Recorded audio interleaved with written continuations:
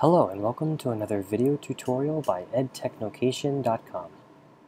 In this video tutorial, I'm going to plead the case for why teachers and students might want to consider keeping email notifications in Google Classroom turned on. I get a lot of questions and a lot of complaints from teachers and students about how the emails they get from Google Classroom just flood their inbox, and it's just too many emails to control and manage. And most people just prefer to turn off that option and not receive emails at all. But the emails that you receive in Google Classroom do have a lot of really useful information. And you may want to reconsider turning off email notifications. So as you can see here in this student account, I have a student who's a member of two classes, Friday class and practice class. And he's receiving a bunch of emails already from Classroom, from those two classes. And depending on how many classes students are in, they can get a lot of email notifications. And I don't blame them for wanting to get rid of them. Right? But instead of turning it off altogether and not receiving them, you can encourage your students to filter and label their emails so that they're better organized, so that their inbox isn't so cluttered, and so they still have access to those emails that contain really useful information. So if I were to open up one of these new assignments down here, right, this particular email is about a new assignment and contains the name of that assignment, contains the due date, has the instructions from a teacher, and has a direct link to the details of that assignment. That's some very useful information, especially if a student has to manage several classrooms at their school. So getting rid of these emails may not be the best idea. Okay, but we can organize these emails within our Gmail account. Let me show you how that works. Okay, so first you want to set up some labels. So I'm going to click on the More and create a new label, and I'll call this Classroom. Okay, and now I have the Classroom label. And I could filter all of these emails into that one label. Okay? That might be one option. Okay? I'm going to take it a step further and create a couple of sub-labels to further organize all of these email notifications that I'm receiving. So within that Classroom label, I'm going to create or add a sub-label.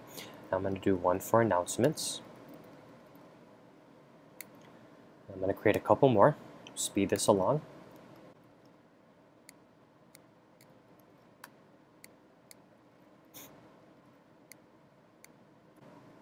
Alright, that was quick. So now I have 4 sub-labels, one for announcements, assignments, comments, and graded return work.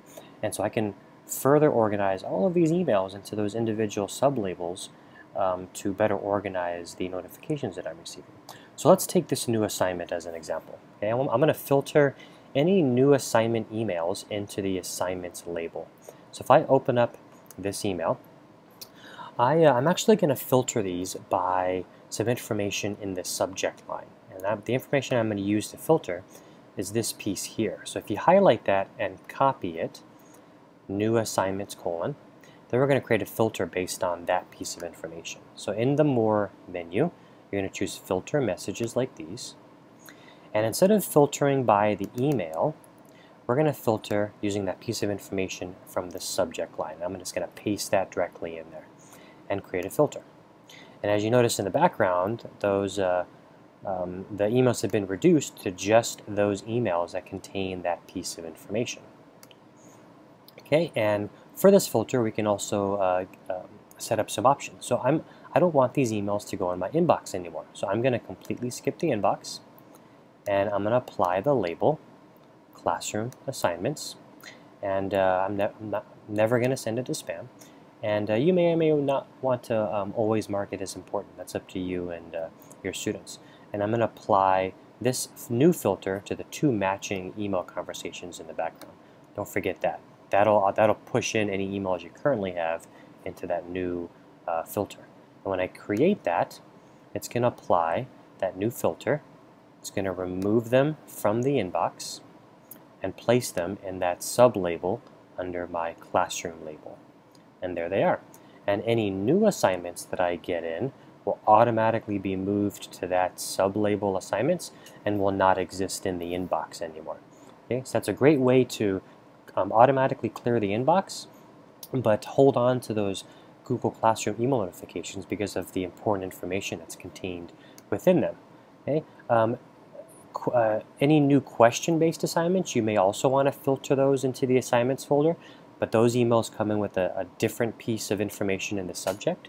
So I'm going to filter it based on new question : and run through those filter steps again. Erase the email, filter by subject, paste in that piece of information, right, skip the inbox, apply the filter, never send to spam, apply it to that one matching conversation back there, and create. Okay. And now any new assignment or new question will all automatically filter into that assignments folder. And I would rinse and repeat for any new announcements, any new returned and graded work, and any new emails based on private or public comments in the classroom. Right, and that's how you can hold on to those email notifications but gain a better control of them for Google Classroom. Thanks for watching.